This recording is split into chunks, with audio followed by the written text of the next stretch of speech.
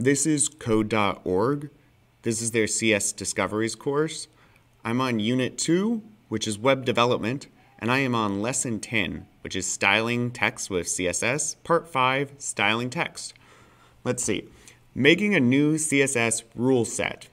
A rule set? What's that? The block of code that gives rules for a particular tag is called a rule set. Oh, I guess they answered that. So it's a block of code that gives rules. Oh, I bet they mean this. So that must be the block, right? In between the brackets, that's the block of code. Okay. You can make a new rule set by copying the pattern you see in the rule set for the H1 tag. We're already ahead of them, all right? Find the CSS rule set in the style sheet that determines the style for the H1 tag. Score, we already did that, so I clicked over here and yep. Find the using the same pattern, write a new CSS rule set that will determine the style for the H3 tag.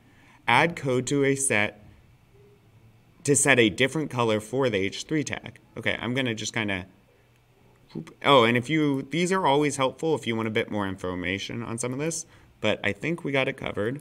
So we want to mess with the H3 tag. First, I want to know what has an H3 tag.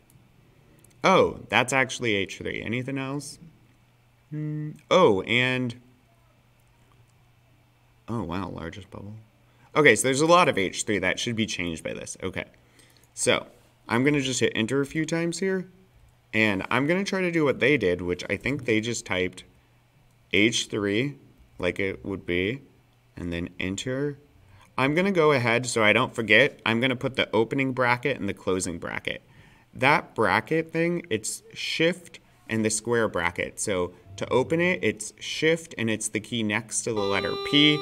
Oh, there goes the bell. And then the closing bracket is right next to it. So let's see. We are going to do color blue.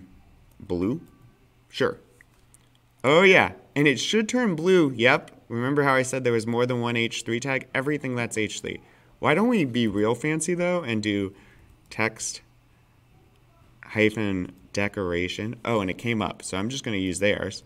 And ooh, I was going to do underline, but look, it tells us some stuff. Let's do line through and close it with a semicolon. Oh, look, it crosses it all out. Huh, that's kind of neat. And it does it to every H3 tag. Anything with an H3 tag is impacted by that. Neat.